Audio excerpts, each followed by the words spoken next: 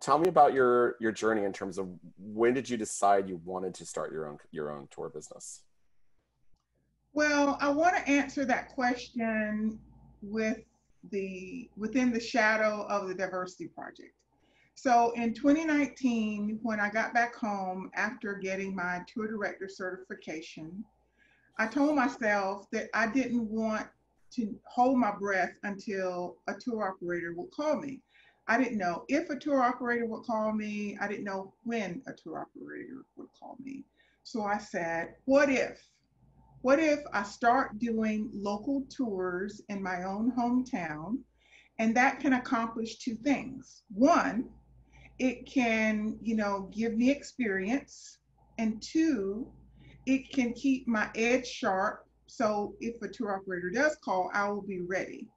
So that was what I had in mind. I just said, just don't, you've got so much knowledge and so much training, don't just put it on a shelf, immediately put that to work. So that's kind of how it got started, not really knowing what I was doing, but I wanted to go ahead and get started. So, in light of what's the Diversity Project, I tried to be proactive and I tried to be preemptive. And what Trip School has done for me is just giving me a guide and a path to get that start your business on, on its feet. So you mentioned the Diversity Project, and that was something that we started with Leon Burnett, who's amazing in his own right.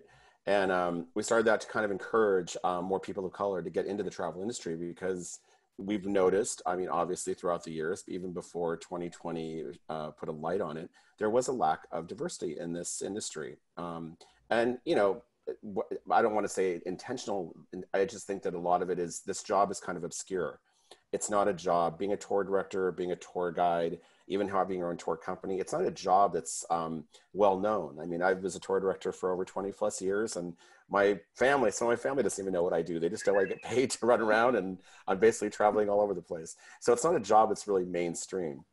So the Diversity Project was built based on that premise. We want to get the word out there to more minorities, to let them know that this job exists. And it's also important that minorities are there to share their stories, because often in the tour industry, as you know, people tend to only talk about the main things in a city or the main highlights in a city, when there's so much more richness to the areas. How are you, in designing your tours, how have you incorporated some of those things? Well, for me, it's important, as you said, to be multidimensional in the fact that, um, focusing on the sights, the sounds, the tastes, the textures, the sense of the city. And so, one of the things that we want to try to do is to create an all inclusive, private, small group experience. And that way, we can just be very immersive and getting our travelers to just get beyond the normal spots, that people go in to see. So two of the experiences that we created was to do just that. One's called Downtown Discovery, and it blends part of the traditional history that's downtown within the backdrop of the modern things that are downtown. And we're really excited, that you can actually, taste some flavors or hear some sounds or see some sights that's a mixture of both the old and the new. And then another opportunity we created was what I like to call the murals of Instagram. And that is to share and take our travelers on a journey to some of the most photographed public art spaces in town, where they actually have a chance to meet the artist, in addition to, you know, um, getting the stories and the struggles of behind some of the most beautiful pieces of art in the city. That's amazing. Let's start with, what's the name of your company again? SceneThat Tours. How did you come up with that name? Well, about 4 years ago, when I started blogging about my travels, that was the blog name that I came up with. And so, because I had so much energy and so many stories just in my head that I didn't want them to get stuck, I said, I got to put these in a blog somewhere. So I just called my blog, Seen That. And so, fast forward 4 years later, when it was time to start a company, I just kept that same name. So yeah, it's interesting because during the course, we kind of built it so that it can be there for everyone who's at all kinds of different stages of the building process. Some have just have an idea. Some, like you, already had a blog. Some have already done some local tours or started their own sort of business, but just on a small scale. Um, when the course itself is designed to help you go from the creative fun part of designing those great tours to the business side of the website and the social media and all that marketing stuff. um, how much of a struggle was it with your website? Did you design it yourself as we kind of push in the class, or did you actually go out and hire somebody? Fortunately, I built it myself, and fortunately, I'd already built like um, 4 or 5 other websites for various reasons. One was for my blog, and so I was already familiar with WordPress, and that was a great asset. I didn't know that WordPress was that such of a behemoth that people avoided. So I was very thankful that I already had that particular skill set. In with SceneThat Tours, you're based where? Huntsville, Alabama. Huntsville, Alabama. Awesome. And what kind of is it generally walking tours that you're offering right now? Up until this point, we've been offering walking tours. So post pandemic, we want to go beyond downtown and make an attempt to offer tours that include a little transportation. Yeah, COVID, starting a tour business in 2020 is, I always say, two things going for it. One, it's people could say it's the worst time for travel, but on the second part, it's the best time to start because you have time now to kind of like see what's happening, and people are traveling local. So I think local is the way to go right now. And then as you build that customer base, they're going to want to go further with you on maybe multi-day tours and other areas of Mm-hmm. Alabama or the South as you develop more products.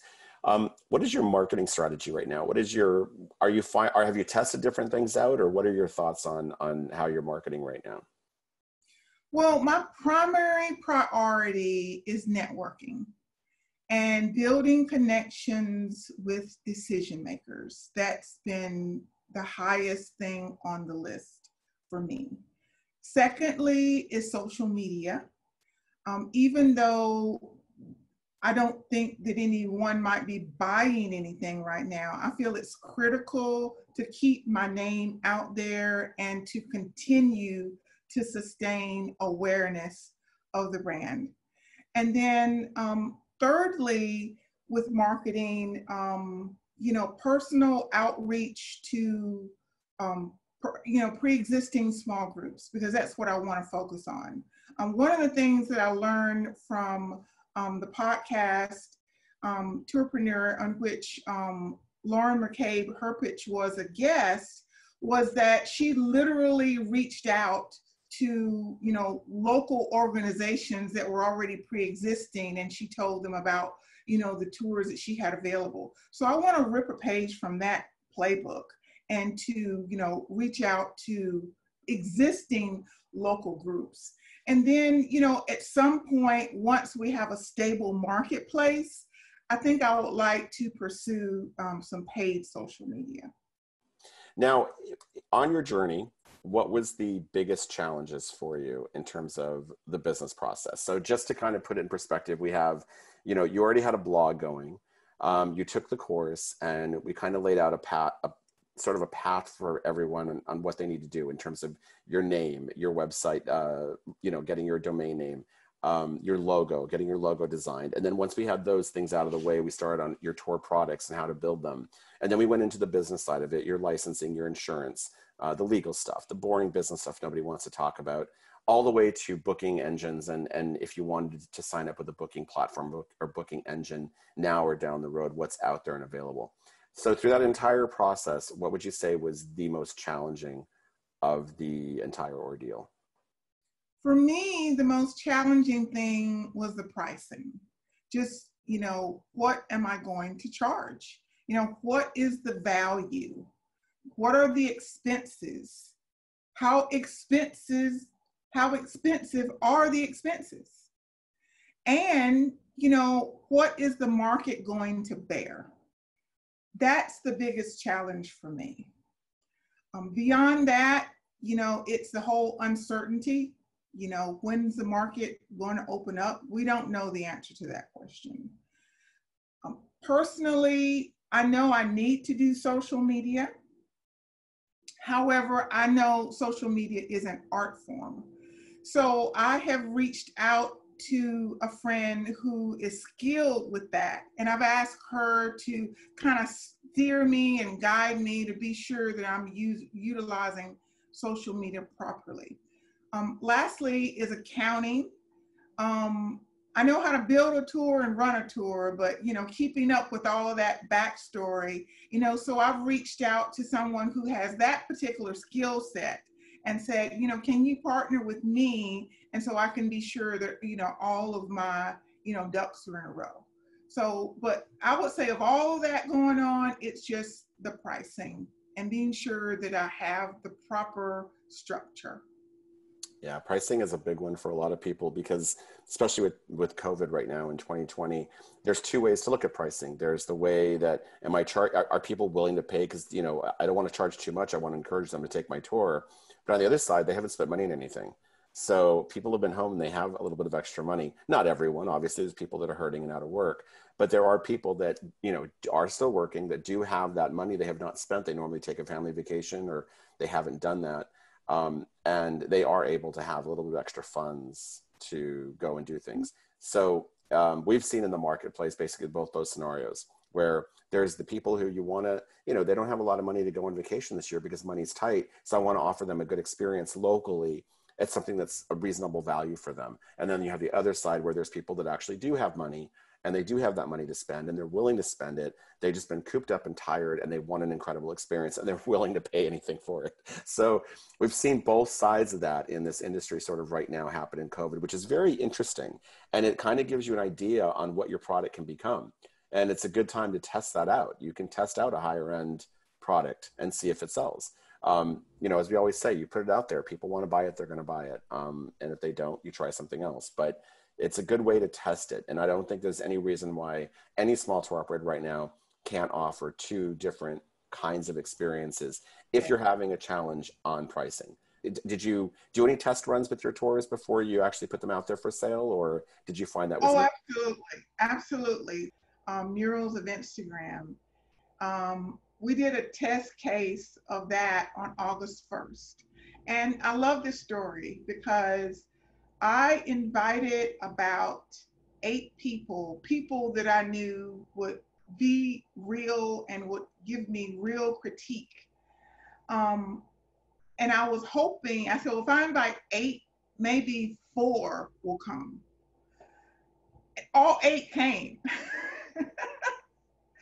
I told you, people want to do it. People want to go through something right now, so they'll be there. So all 8 people came, and we tested the transportation. We tested going beyond the walking tour. We tested, building in a complete experience that includes food and drink and entertainment. And it was just a delightful day. And really, I had originally built the tour to be about 4 or 5 hours. But I said, I don't want to burden my friends that long. So I'll just squeeze everything in and I'll only make it a 3-hour tour. Well, guess what? Everybody was having such a phenomenal time. It lasted over 4 hours and nobody wanted to leave. That's a good sign. It was just delightful. So yes, I am testing, and the money that I paid for that test was so worth it. I learned things that, I'd only had it like sketched out on a sheet of paper or in my head, but doing it in real time was so eye-opening. And people have given me very good critique and feedback. And, I said, you got to give me critique and feedback. And two, I'm going to ask if you could, post a review. And that way that can help my Google and Facebook algorithms. Yeah, I mean, absolutely. And I mean, it's not unusual to tell your friends, hey, listen, I'm going to put this incredible day together for you. What would you be willing to pay for that? Would you pay $20 a person? If I'm including a little lunch or including a little, snack or a drink or something. And so your friends be like, yeah, $20, absolutely. I'll go hang out with you for $4 for 4 hours for $20. And you take care of me and give me tons of information. That's a deal. So, if you can't afford to put that money out, I encourage new entrepreneurs to talk to your friends and say, listen, I'm starting a new business. I need some help here. I want you to test it out, but I need you to put some money up. You'd be surprised. Your friends and family want to help you. They're all going to be there to support you. So that's awesome.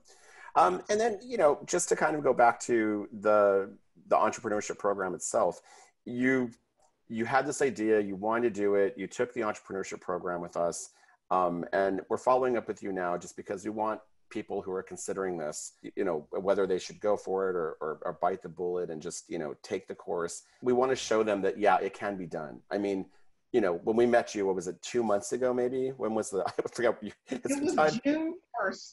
June 1st. June 1st, and it is now what, August 19th or 20th. So June, July, August. So in just 2.5 months, you went from beginning stages to now where you are with a business that you've already run tests with your friends, and you already have your website and you have everything to go and you're ready to sell and you're ready to go. So it can be done, it can be achieved. And I guess that's why we wanted to talk to you, just to kind of let people know that this is something, if you put in the work and you're taking this seriously, it can happen for you. So I just want to say that, and this is totally unsolicited, but I just want to say what Trip School means to me. And that for me, Trip School has given me directional signs along the Start Your Business highway. So for me, Trip School gave me that checklist, it gave me that to-do list. It said, Denise, you need a logo, you need to get branding, you need to get insurance, figure out what path you're going down. So it was a very step-by-step process. It was what I needed.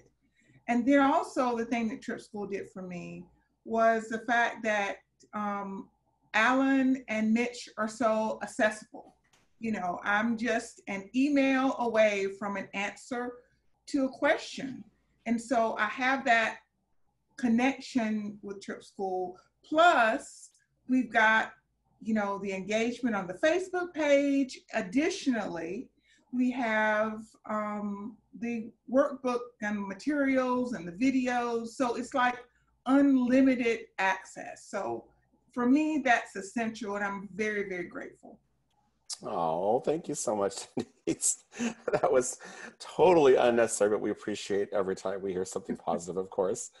You've been great because you actually had something ready to go by the end of course, the way it was designed. And you went out there and you just went for it, and you spent all that hard work and time on all the boring stuff that stumps a lot of people. You just said, I got to do it. I'm going to do it. Yes, Any words of advice you want to give people who are considering this in terms of like what they need to expect along the way, and maybe words of encouragement? I would just say fight the fear.